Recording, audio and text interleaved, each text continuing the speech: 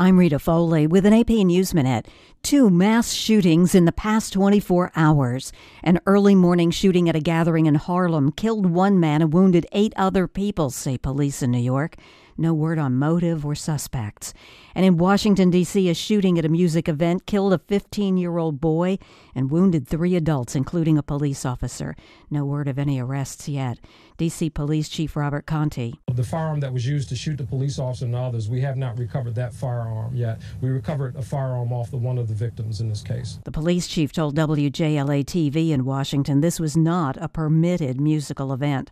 CDC Director Dr. Rochelle Walensky is hoping parents get their little children vaccinated now that babies, toddlers, and preschoolers can start getting COVID shots this week. We now know, based on rigorous scientific review, that the vaccines available here in the United States can be used safely and effectively in children under 5. I'm Rita Foley.